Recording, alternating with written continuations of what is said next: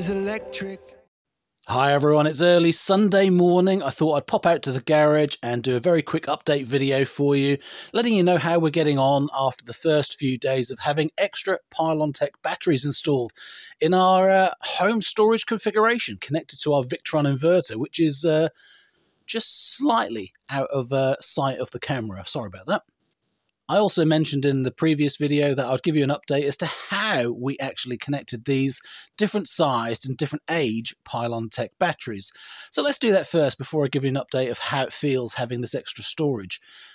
So yes, Pylontech batteries are a bit of a DIY looking solution, but they're actually a very slick, very reliable battery configuration that's flexible, because the BMS system, the computer side of what's inside the battery, is backward compatible to the older batteries. So I've got US3000 batteries, and they came in varieties of US3000 A, B and C, I believe, and then there's US5000 that I've purchased, and I've got those working together. But the even older versions are US2000, and then there are other models of Pylontech batteries as well, and they all interconnect to each other. The trick of getting them actually to work is to have them in a hierarchy of how old the firmware is, the BMS system. So they might be backward compatible, but the one at the top, address number 1 if you're setting addresses, but the one that first connects to your inverter needs to be the newest version of firmware that there is. So for me, that's the US5000s. Then as you connect down the chain, the older batteries, the older firmware, the older BMS needs to be lower down that chain. So for me, I've got 3 US5000s, then I've got 5 US3000s afterwards. And that works because the firmware is backwards compatible. If I put the US3000 at the top and the US5000 at the bottom, apparently that won't work. So it's not something I did, it's not something I tried. If I had US2000 batteries, then they would need to be further down the chain below the US3000s. And the same for if you've got A, B and C versions of them. The newer firmware needs to be higher in the chain to make sure that the backward compatibility of the BMS actually works. It's one of those things also, you see a lot of online discussions about do they work or don't they work, and some people saying they don't because that's the experience they've had. But if you follow the instructions and look at the descriptions from Pylontech themselves, if they say it's compatible, it is compatible, but there's clearly some rules for how you connect them to make sure that they are compatible. The next thing is the stacks and whether they're evenly balanced. I can't actually find anything specifically online that says that they have to be in balance. No, so it might well be, and in theory, in practice, it's best to have them stacked to similar levels. So if you've got 2 strings of batteries in 2 rack cabinets, then how much capacity is in this one versus this one? For me, I've had different levels of capacity to the difference of 1 whole battery in this cupboard that's more than what's in the other cabinet. So about 3.5 kilowatt hours of storage difference between the racks is what I've actually configured, and I've had no issues with.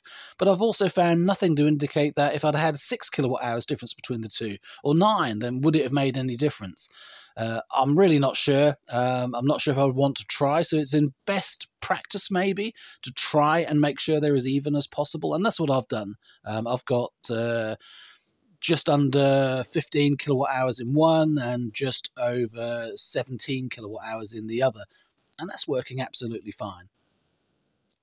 But the third item for compatibility and getting these disparate systems connected, these different Pylontech batteries, is the voltage. When you buy a new battery and you come to install it, it might arrive with 60 or 70% state of charge, whereas your batteries might be at 90% state of charge. So there is detail online that Pylontech wants to see the voltage at a very similar level before they're actually connected. So how did I actually do that? The first thing, obviously, is I know the state of charge of my batteries before I disconnect them. So my old cabinet of the US3000s, I knew that they were at about 90-92%, and the voltage was about 50.9, 51, around that ballpark. So I knew the ballpark of voltage and state of charge that I was aiming at to get the others online. So what we did was when we connected these batteries together, I turned off the old ones, the US3000, so that when we first came online with the Victron inverter, there was only the US3000s, the 15 kilowatt hours of storage. Then I could see what the state of charge was of those batteries, and then I could charge them to the same level. So that's exactly what we did. We brought them online, charged them up to the same level, to just over 90%, then turned them all off again. When all the batteries were DC connected together and network connected together with their RJ45 cables, it was time to turn them all on. So turning them all on, there's one string, so the physical batteries are all on, but not connected to the inverter, so still isolated from the inverter. They're on, powered amongst themselves in their own network. That allows the BMS to balance the batteries itself, and that's part of the BMS system. So you turn all the batteries on, they're only connected to each other, they're not connected to an outside source, so they're not going to charge or discharge, and basically the balancing happens automatically inside the Pylontech environment.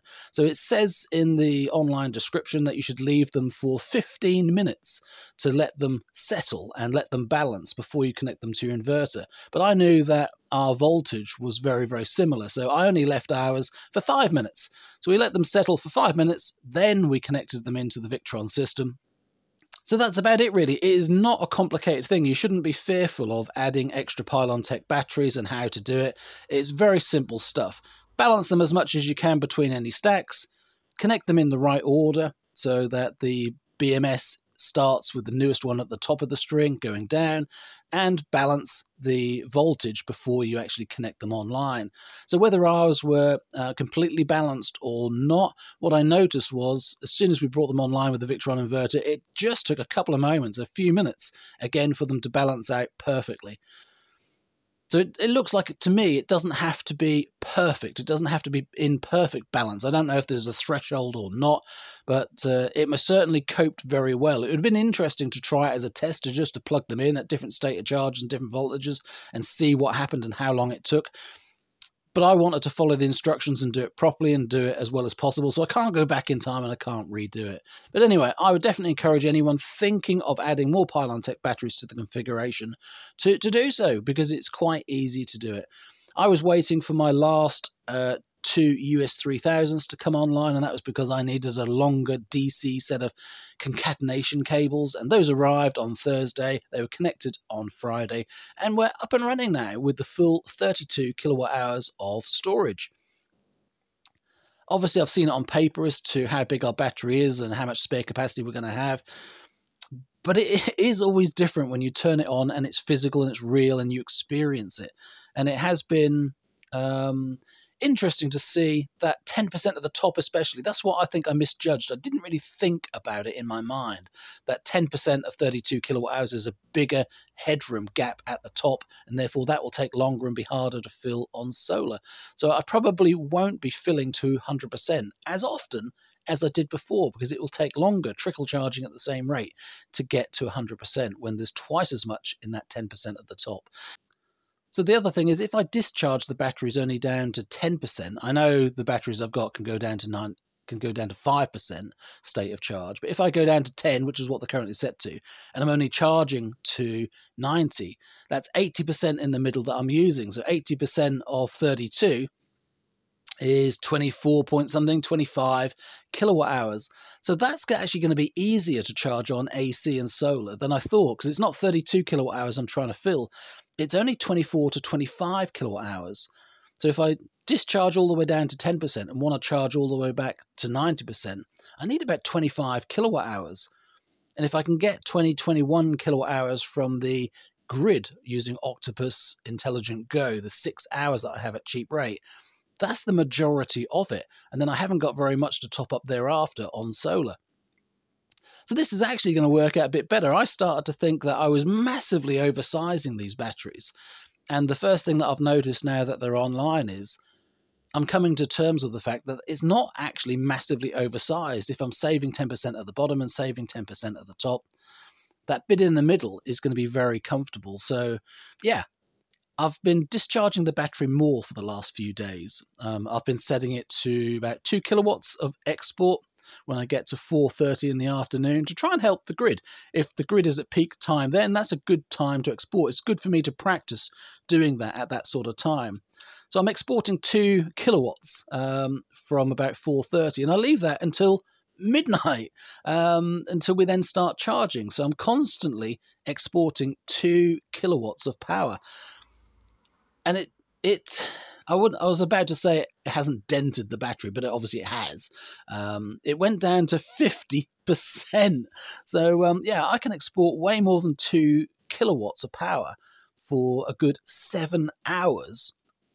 2 kilowatts, 7 hours, 14 kilowatt hours. Yeah, that's going to be around the half of the battery, isn't it? Plus some base load as well.